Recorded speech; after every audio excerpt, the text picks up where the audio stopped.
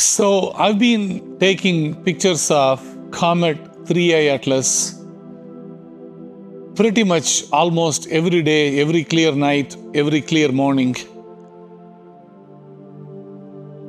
The solar system comets, most of them they are icy bodies. They have a long tail, and the tail is made of gases, water vapor, and they have those tails as they get closer to the sun, and they get either warmer or hotter, and the tails gets formed, and you can clearly see the chemical signature of these comets, most of the solar system comets. So some of them has shorter orbits around the sun, and the others have much longer or long period orbits around the sun, but they are all solar system bound. Comet 3i Atlas is an interstellar comet, so it didn't come from our solar system. Chances are it may be coming from a different solar system, or even worst case, it may be coming from a different galaxy. We don't know. We don't even know the chemical composition of this comet really well. We call it a comet because that's what we are so used to. When I take the pictures of this comet, I'm looking at not the gas tail or either front or a back. I'm actually looking at the gas around the comet. There are jets going off on all sides of this comet. There are multiple variations what I have seen. I'm going to show you those pictures. Not only that, the comet has different color composition, depends on the day when we are looking at. Sometimes it is orange, sometimes it is green. Since the chemical composition is unknown, we don't know how it is reacting when it is getting closer to sun, and now it is getting closer to Jupiter. Jupiter is a huge planet in our solar system. You can almost fit 1,000 Earths inside Jupiter. Unlike we were told, Jupiter is not really only a gas giant, it's actually a liquid metal giant. So the radiation belts of Jupiter are thousands of miles away from Jupiter, close to 300,000 to 400,000 miles. Comet 3i Atlas is not going anywhere near that. It's passing further by, but the size of the Jupiter is huge. So the gravitational power that Jupiter has is also huge, close to 0.35 astronomical units around the Jupiter. So anything going that close, which Comet 3i is going that close, is gravitationally may get attracted by Jupiter if it is going slow. So if the comet gets slower, and if it gets into or gets near the, you call it gravity well or gravity hill, it might lose its orbit around the sun, and it might become gravitationally bound by Jupiter, meaning it will become one of the moons of Jupiter. If it is a really slow comet and if it gets attracted. So back in time, like in 1920s, 100 years ago, Comet Shoemaker-Levy 9 came in, and it was slow going when it got closer to the Jupiter, and it started moving away from the sun's orbit to the Jupiter's orbit. And if the orbit is unstable, it might actually crash into Jupiter. Over a period of several years later, the Shoemaker-Levy 9 comet crashed into Jupiter, and it created a signature on the Jupiter's surface. We are not expecting that to happen to Comet 3i because 3i is going really fast. It's not slow like other comet that we have seen. It's much faster than any other comet we have seen.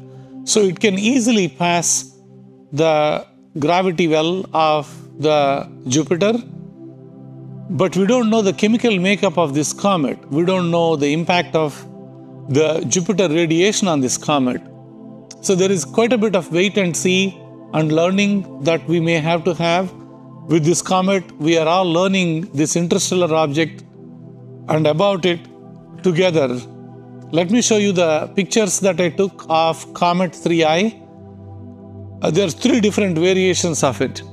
If you are new to this channel, please click on the subscribe button and the notifications button. And if you give me a thumbs up, you will get a notification when I post a new video on Comet 3I or any other astronomy videos. Let me quickly show you the data that I captured so far. So let me show you the pictures that I captured so far. So this is the first set of pictures captured a month ago. So these ones, you can see the gas around them. They don't look like jets, but they look more like gas. You can clearly see they have gas around them. You see that?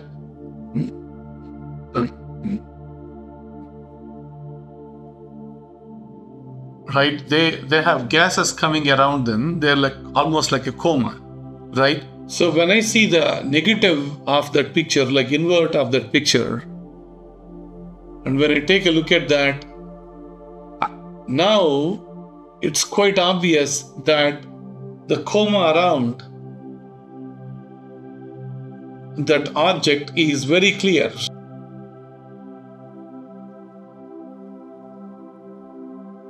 It's flying around, right? So that's one type of pictures that I took. So these are the second set of pictures that I have.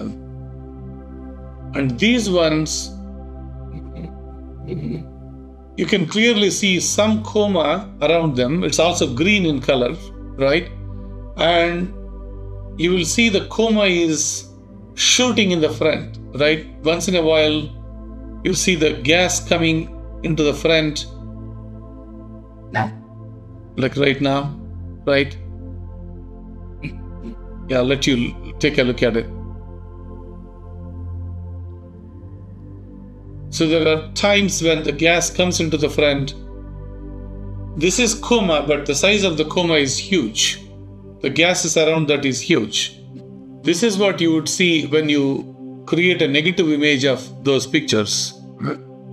It clearly shows that there is now coma and those gases are shooting across. I inverted the third set of pictures as well. And you can clearly see the gases that are coming out.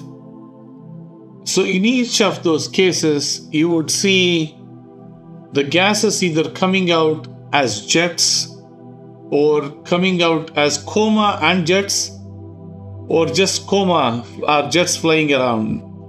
So these are the 3 different variations of the comet that I have seen.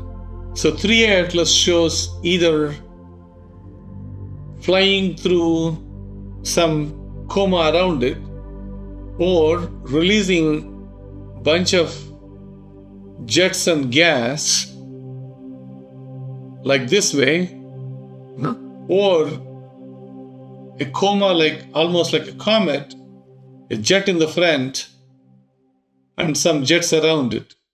So these are the pictures that I have taken. I inverted them and I'm presenting this to you in one screen so you can actually see how this comet is behaving. Depends on the day we are looking at.